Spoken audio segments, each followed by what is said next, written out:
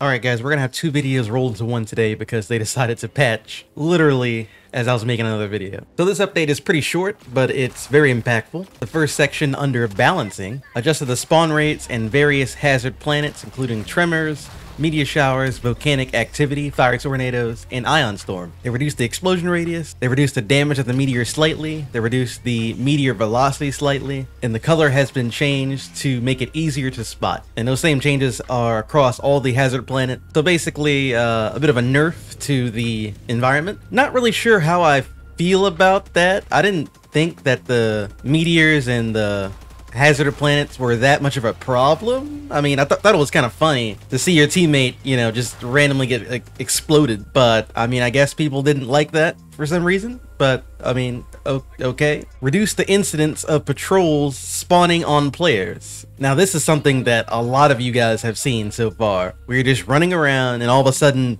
a random squadron of chargers or automatons just spawns right in front of you, and then proceeds to do the tactical two-step over your dead body. So I'm glad that's no longer a thing.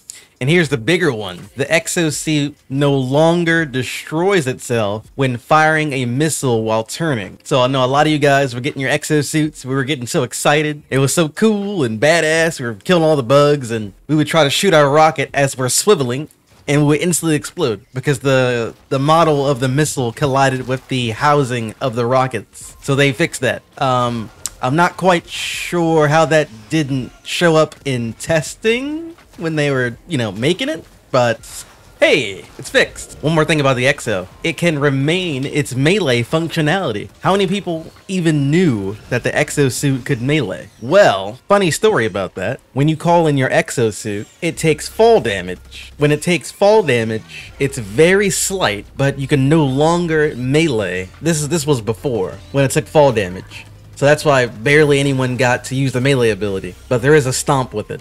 It's the F key if you're on PC. Whatever your melee button is on the controller, that's what it will be. So yeah, we can melee now. Neat. And a lot of other crashes and other fixes were mentioned. So they did say that a known issue was the exosuits will sometimes be delivered in a broken or damaged state. So that is a known problem. This is just, you know, a temporary solution. So eventually we'll get fully healthed exosuit and not slightly damaged.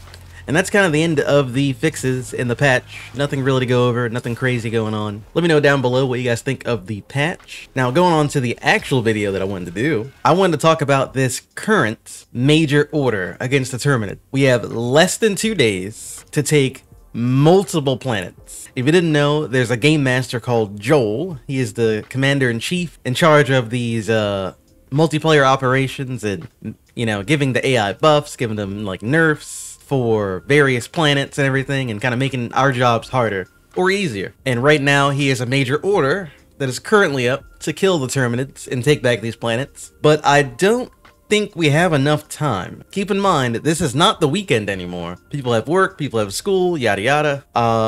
And we don't have 6 days. The operation started with 3 days, and we already lost a day already. So I think we are probably going to lose this one. We're gonna try, you know, as Helldivers do. We are gonna try, but I don't think it's gonna go very well for us. Now, if you don't know, when we lose a major order, they do have consequences. It affects the overall stage of the game. If we win, if we lose, etc. So I think Joel is setting us up for a loss. Well, it's possible that we could win, but more than likely there's like a 90% chance we're gonna lose. And I think by losing, something is going to happen soon. Very soon. That's kind of the main thing I want to talk about, was be prepared to lose again. And we've only lost twice so far. We've lost against the automatons once, and we lost against the, well, we're more than likely going to lose this one. So those are going to have consequences at some point. So I've been told. That's kind of all I wanted to talk about for this video. Definitely leave a like and subscribe if you found any of this information helpful, and I'll see you on the battlefield.